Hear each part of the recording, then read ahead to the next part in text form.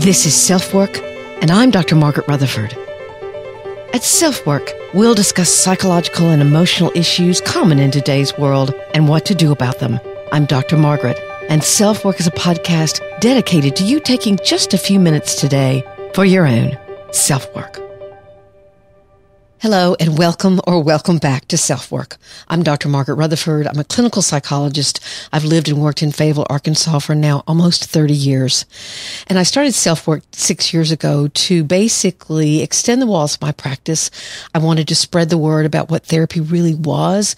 I know some of you are already very interested in psychological, emotional issues. Maybe you are in therapy yourself, but some of you may have just been diagnosed with something or you're looking for some other kinds of answers. But I also know that there's a third group of you. Some of you may have started listening to SelfWork today in order to just see, well, what's this like? What's a therapist like? What's a psychologist like? What is she going to say? So you're also looking for answers, but you're a little more skeptical, and that's okay. Welcome to all of you. Before we begin talking about the topic of the day, I want to tell you about a great new sponsor's product, Ozark Mountain Medicine's CBD salve and tincture. So let's hear their fantastic offer for SelfWork listeners.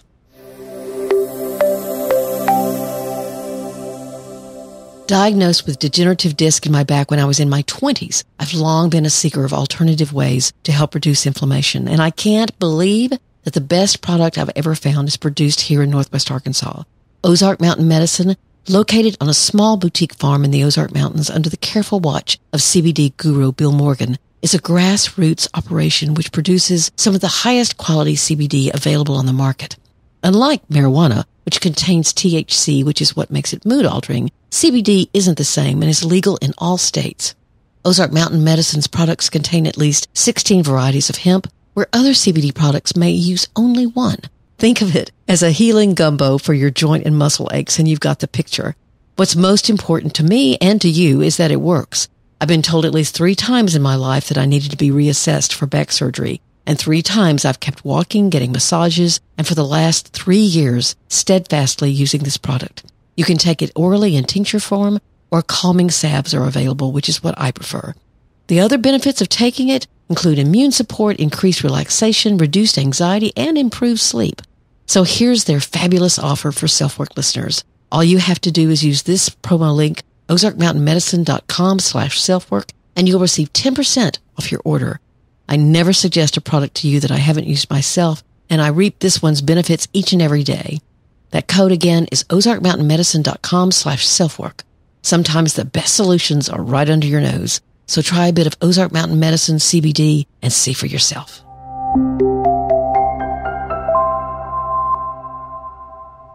I've had many people tell me over the years that they feel free to tell me things in therapy because they know I can't tell anyone else. That's true, of course, unless I believe there is imminent danger of some kind to them or someone else. But I don't think of my role as that of secret keeper. Instead, I think of a therapist as offering safety rather than secrecy. Part of the safety is the secrecy, but of course in abusive or manipulative relationships, secrecy is often used with malintent. So today, we're going to talk about secrets. And just to give you a heads up, this is what author Michael Slepian has to say about his parents keeping the secret that he wasn't his father's biological child. He says, "Learning that I wasn't biologically related to my father was shocking, but it also made me think about what it was like for my parents to keep that secret. Years later, when I was writing this book, I asked them what it was like. Their experience aligned with what I was learning about in my own research, that even a secret that never comes up in conversation can be burdensome. Hiding secrets is the easy part. The hard part is everything else. The hard part is having to think about this thing and not share it with others." And I'm going to have the link to his fairly new book in the show notes.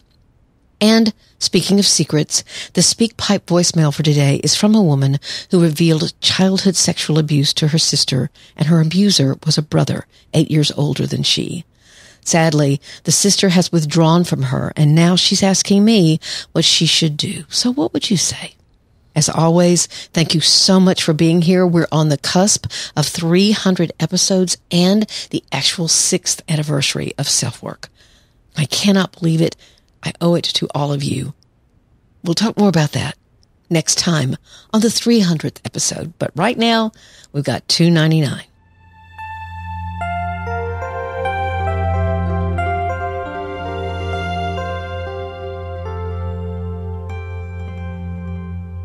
Secret keeping. It's what children say when you ask them what makes a friend. I can tell them a secret. It's something we know that will bring great joy, but it's not quite time yet to reveal the secret, so it's a temporary secret. Secrets can sometimes be the glue that holds a group together, a secret handshake or ritual of some kind. Secrets are kept because the judgment is made that the truth would be too hurtful, and those secrets sometimes backfire, but the intention is good. It's obvious when the intent is not good that there's a problem. So today on SelfWork, let's look for the answers to these questions. What are the most common secrets? Why can some people not keep a secret, or why are they a tattletale or a gossip? What's the difference between secrecy and privacy, or secrecy and confidentiality? Is it true that when something is kept secret from you, it has no impact on you? And what's the difference between secrecy and manipulation, or even abuse? So, first question, what are the most common secrets that we keep? Again, our author Michael Slepian says, among more than 50,000 research participants, the most common secrets include a lie we told at 69%, romantic desire at 61%, sex at 58%, and finances 58%. No real surprises there, I don't think. It was interesting what Slepian had to say about the lie that's hardest to keep. That lie is the one you think about all the time. It's the, if anyone knew this kind of lie. Or perhaps a lie that goes back years and years, when someone is building a phantom life to present to you, or you're doing it yourself. I saw a couple once where the wife was getting to know some of her husband's old friends and casually mentioning what he told her about himself to them. Like he said he was on a traveling baseball team that had won a bunch of games. But she found out he wasn't on the team and he had played baseball, but poorly. So what was it about that lie that made it so important to tell? There were others, and they did divorce, not because, sadly, she couldn't have had compassion for him. In fact, she wanted to understand they had kids, and she wanted to keep their family together. But he resolutely denied that the baseball story and other things she discovered were lies. This is when we get into the subject of compulsive lying, and he may fit that bill. Compulsive lying is when you lie out of habit, not necessarily with malintent. You just skirt the truth. You just have the habit to not tell the truth. It's different from pathological lying, and that's when you lie to manipulate. But you can see that trust still can be a problem in either one of these kinds of lying, especially if someone doesn't recognize the impact of that habit. So the second question, why can some people not keep a secret or even be a tattletale or a gossip? I'm sure that you know people, when you meet them, someone who knows them well will say, she's a really nice person or he's a great guy, but don't tell them anything you don't want anyone else to know. They're just not good at keeping secrets. Now, I definitely tattled on my brothers all the time as a child, especially my oldest brother. To say he and I didn't get along as children is somewhat of an oversimplification. That changed drastically, I'm happy to say. But when I found a cigar in a drawer in his bedroom, oh my goodness, I couldn't wait to tell. I was a tattletale. But it seems that keeping a secret actually is hard on you physically. Our resident expert for this episode, Michael Slepian again, says, the more a person's mind wanders to their secret, the harder it is not having emotional support or advice. When we're alone with something important, especially something harmful or bothersome, we tend not to develop the healthiest ways of thinking about it. And the more meaningful or bigger the secret is, it's connected with doing less well on tasks. When you write a secret down in a journal, interestingly enough, your immune system starts functioning better. So secrets are hard to keep on us physically, and maybe there's some people that it's just literally really, really hard physically for them to do so. But I've long believed that gossips, people that seem to be compelled to focus on other people's lives, often in an unkind or non-compassionate way, have a need to take you down a notch because of their own insecurity, because of something you seem to possess that they don't, because they feel power when they share something. A very recent example of that is from the show Bridgerton and the story of the birth or the emergence of Lady Whistledown, and her newsletter, whose gossip is not untrue, but is definitely the way this character achieves a sense of importance. She feels invisible, so she wants people to know, and she wants to know herself, that she is very powerful. Before we go on, let's stop for a minute and hear from AG1 or Athletic Greens. When I told my doctor what supplements I took the other day, she said, "Oh yeah, I've been hearing about them. They're really good." So here's Athletic Greens' offer for SelfWork listeners.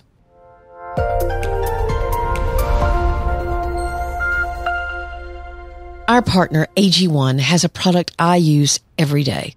I started taking Athletic Greens, frankly, because they were interested in sponsoring SelfWork, and I never recommend something to you without trying it first. With one scoop of AG1, whose taste is somewhere between sweet and tart to me, you'll get 75 high-quality minerals, vitamins, probiotics, adaptogens, and whole food source superfoods, which support everything from your gut to your immune system to your energy level. I love it because whether I'm home and about to go out for a walk or traveling and about to spend time with friends and family, I can start my day proactively, knowing I'm doing something for my own self-care. If you're like me, self-care can get lost for sure. In fact, its founder, after having severe gut issues, realized he was taking over $100 a day worth of supplements, which had their own very complicated dosage routine, so he created Athletic Greens. To make it easy, and because you're a SelfWork listener, Athletic Greens is going to give you a free 1-year supply of immune-supporting vitamin D and 5 travel packs with your first purchase. All you have to do is to visit athleticgreens.com/selfwork. Again, that's athleticgreens.com/selfwork to take ownership of your health and pick up the ultimate daily nutritional insurance.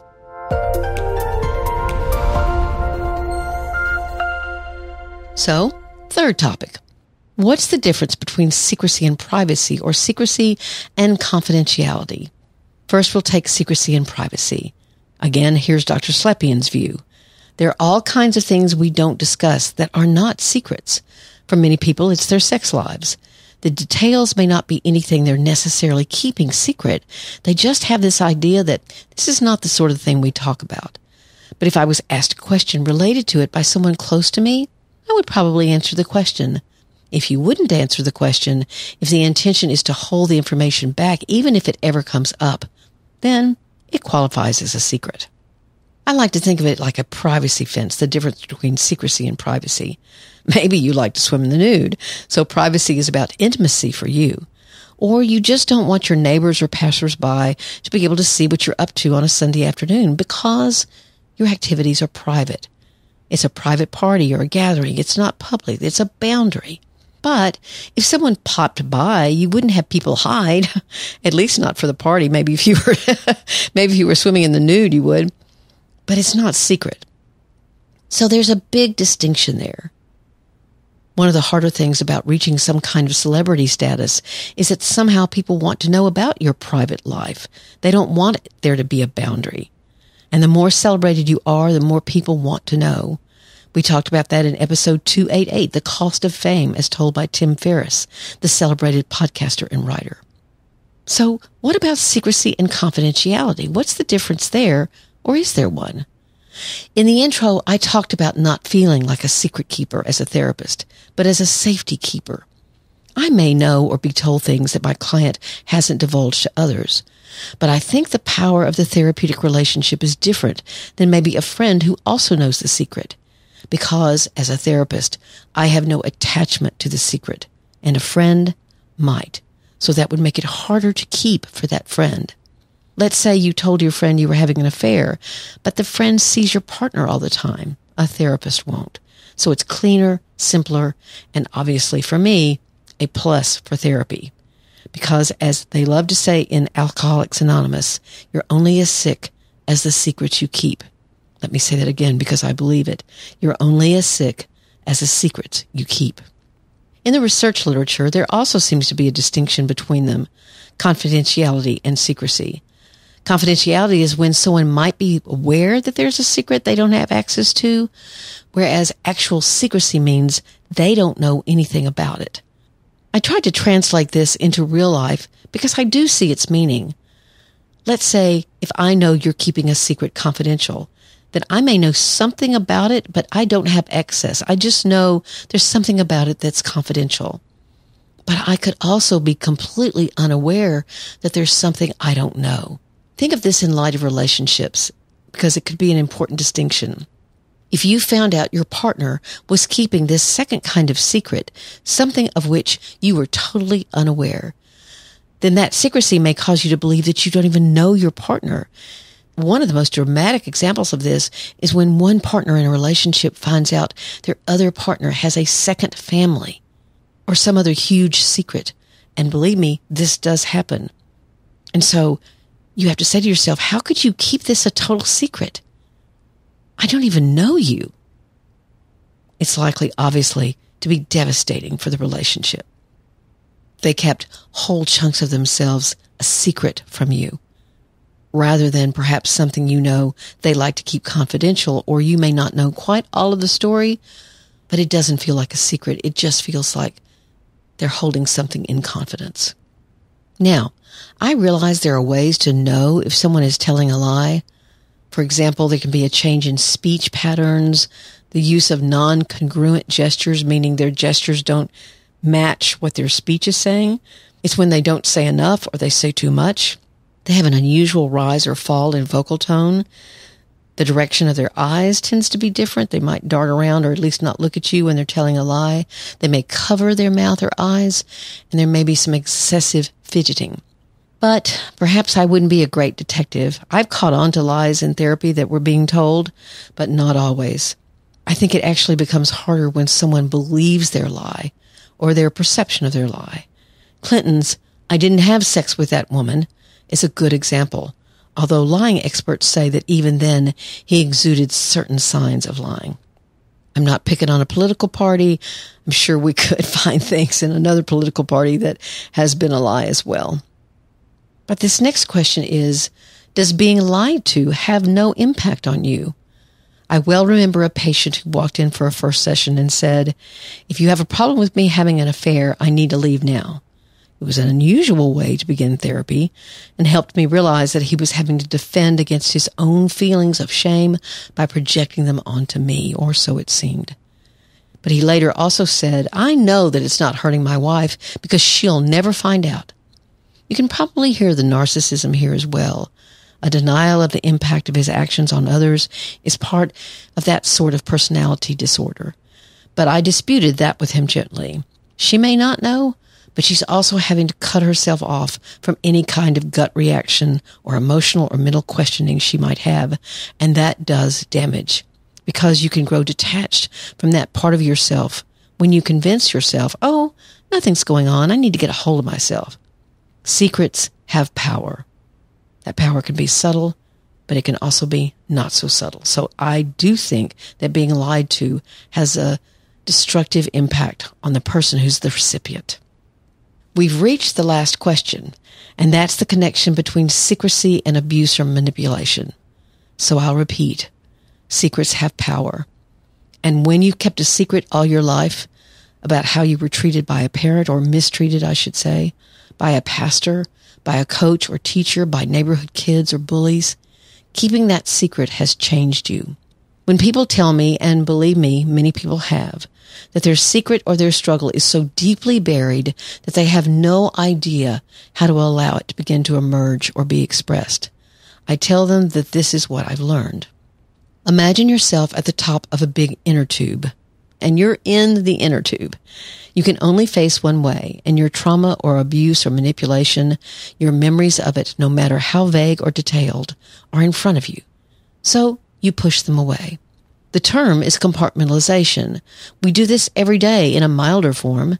You have a fight with your kid before school and you say things you wish you hadn't said, or they tell you they hate you.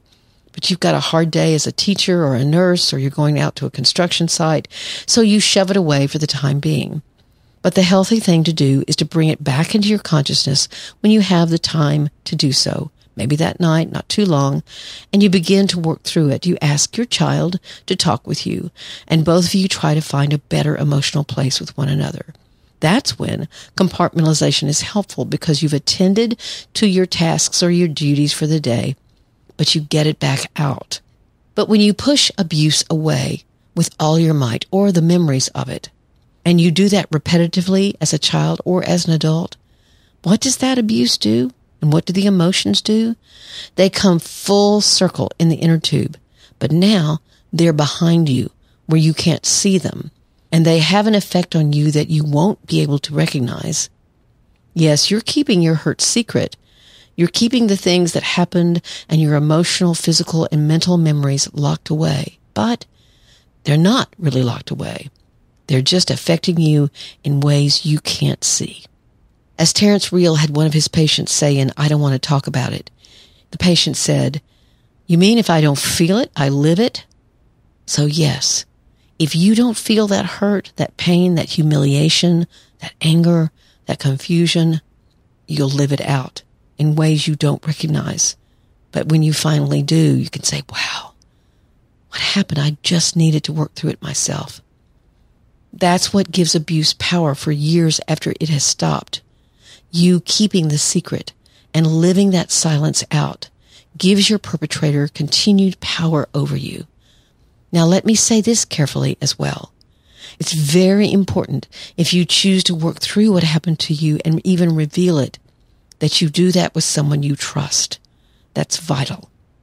I talked to one more person yesterday in what over the last few years has been a constant stream of people who said to me that a family member had killed themselves. What she said is she'd read and listened to everything she could find about perfectly hidden depression because this woman's suicide was very unexpected. So if you identify with needing to look in control all the time, and that need began long ago, if you struggle with a voice inside that continually mocks or derides you, that voice began perhaps as someone else's voice, but then you've pushed it away so much that now it can seem like your voice. That's part of the secret. You absorbed the criticism, you absorbed the shame, and now it seems as if it's your voice. But it's not. And separating that out takes courage. If you are lonely because you've never opened up to anyone about what really happened to you or what you're afraid of, then that loneliness can be devastating. So please consider it. Consider telling someone you trust. Once again, secrets have power, and that power can destroy you from the inside. SpeakPipe message from drmargaretrutherford.com. Let's hear from our SpeakPipe listener and caller. Hi, Dr. Rutherford. As you can guess, I'm from the UK. This is quite a taboo subject, and I have listened to some of your podcasts on sibling sexual abuse. And this happened to me. My brother was 8 years older than me when I was 7. And although I've had therapy for that, the problem I still have is the disclosure to my sister and the problems that it's caused. I wish I'd listened to your podcast before explaining how you should be ready to disclose your abuse to people. If I'd listened to that first, I probably wouldn't have told her. But after therapy, I was in the middle of therapy and I just told her in an email, actually.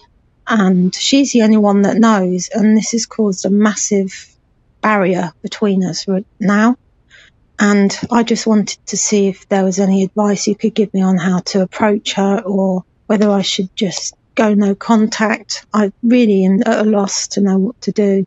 And I feel quite hurt that she's kind of just abandoned me after telling her, which is obviously something I wasn't expecting. So, yeah, I was just wondering what advice you could give me on this. I'd be really grateful. We've been talking about secrets and their power this entire episode. The caller mentions the episode I did on sibling abuse, and I've actually received a lot of feedback and questions from that episode. It'll be in your show notes, and it's episode 217. You can hear the pain in her voice as she talks about feeling abandoned by her sister after she risked telling her truth with her.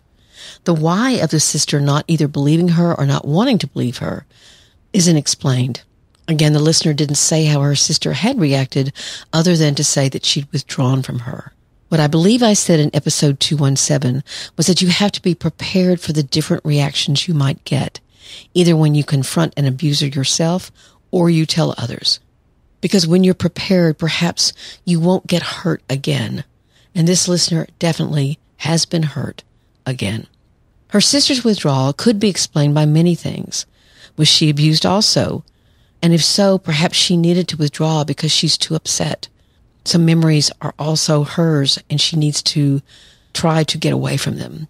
Does her image of her family or her brother, or both, need to stay put where it was before her sister's revelation? Maybe she can't or won't believe that that kind of thing happened in her own family. Maybe she's very close to her brother and felt as if she needed to defend him or stay loyal to her parents, or she's just in basic denial. How many times have I heard in my office, I thought this happened to other people, but not to me, not to my family. Or maybe she believes her sister had some kind of ulterior motive for telling her and has become angry. Obviously, I don't know. But what should this listener do now? First, I'd bow to the therapist she's seeing now and their advice. They probably know some of the answers to the questions above and can guide the patient far better than I. I might suggest that she tell her sister that she'd love for her to come to therapy with her or to another therapist of the sister's choosing to try and work out whatever's going on. Or this listener could literally write a letter saying that she doesn't understand her sister's response, misses her, and would like to try to work through whatever is going on. But I'd also be quick to say that her sister is in control of half of that decision to reconcile. She's only in control of her half. And if the sister can't or won't or doesn't know how or is too upset, then this listener finding others to support her is important. I try not to judge the sister or surround herself with people who will fuel dislike for her. That won't help anything, and even could set up even more difficulty for some kind of resolution or further understanding. Unless this is a fairly typical response of her sister's, that maybe when there's conflict she withdraws, then waiting for a period of time may be very helpful. So in that letter you might say, I'll be waiting for your signal that you're ready to talk, but checking in from time to time. The listener admits some anger, and that's understandable, but I'm sure there are other feelings as well in her grief. I'm so sorry this has happened, but it's not all that uncommon, which of course is sad. And I want to remind her it still took a lot of courage to tell. And hopefully her sister will be able to find the courage to talk more about it.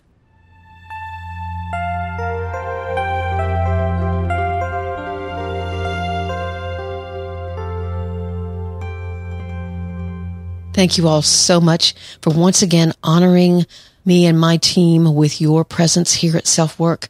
And as I said last time, oh, by the way, I need to tell you, I wasn't sick last time. My voice sounded really, really funny, I know, on 298. I just had to get up very early in the morning. My husband had a medical procedure, and I guess I just hadn't waked up very much.